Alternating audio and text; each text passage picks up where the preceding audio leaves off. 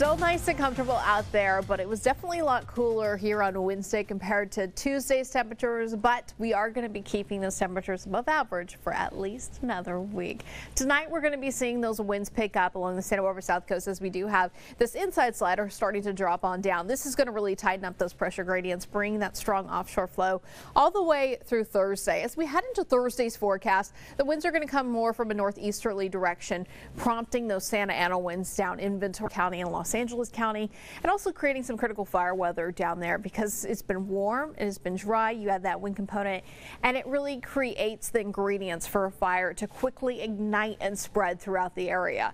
Once we get into Friday's forecast, we get to keep that sunshine, and we're also going to be keeping those nice, comfortable conditions all through the weekend. We do have another trough dipping on down. That does pick up the wind as we go into your Saturday and Sunday, but overall, wind is the only issue to deal with.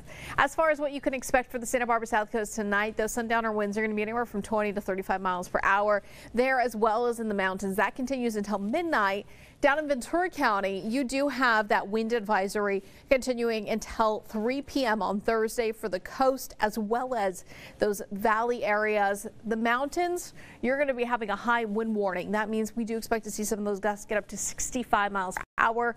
Damaging winds when we see winds of that strength. They're able to down trees and power lines, and that may be what we see on Thursday. You'll see here as we go into tonight, just after the sun sets, it picks up in Santa Barbara. Santa Barbara County mountains also dealing with those very gusty conditions, but Ventura County, you'll see those winds pick up just after midnight, 20 to 30 miles per hour, but that orange, that red, that is your indication that we could be seeing those damaging gusts of 40, 50 miles per hour, especially in some of those upper mountain areas throughout the county. Now, as far as what you can expect when it comes to your cloud cover, beautiful sunshine all the way through your weekend going into next Monday and Tuesday.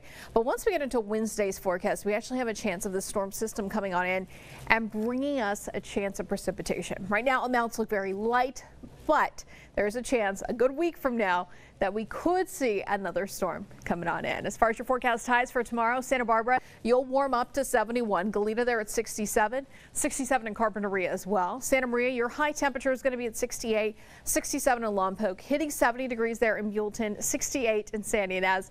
San Luis Obispo, you'll get up to 70, upper 60s in Paso, mid 60s there in Atascadero, as well as Morro Bay. Pismo Beach in the low 60s. Taking down south into Ventura County, Santa Ana winds keep temperatures there in the 70s. That's like your forecast. Have a wonderful evening and make sure to tune in tonight to your local news channel for the very latest.